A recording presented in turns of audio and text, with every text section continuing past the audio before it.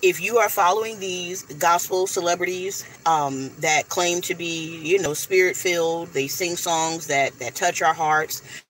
But if their fruits are not of God, we're not commissioned by the Lord Jesus Christ to sing gospel songs.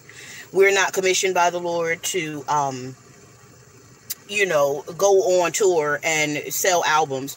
We are commissioned with the Great Commission to share the gospel with all creatures in every nation.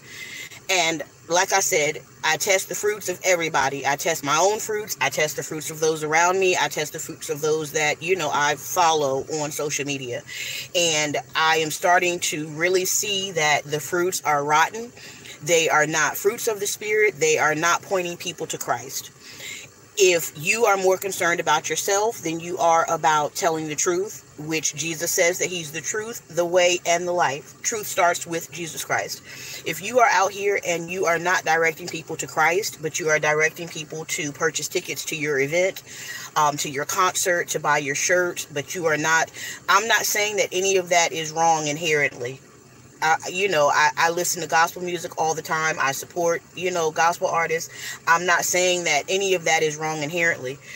But if you're not pointing people to Christ, if you're not telling people that they need to repent,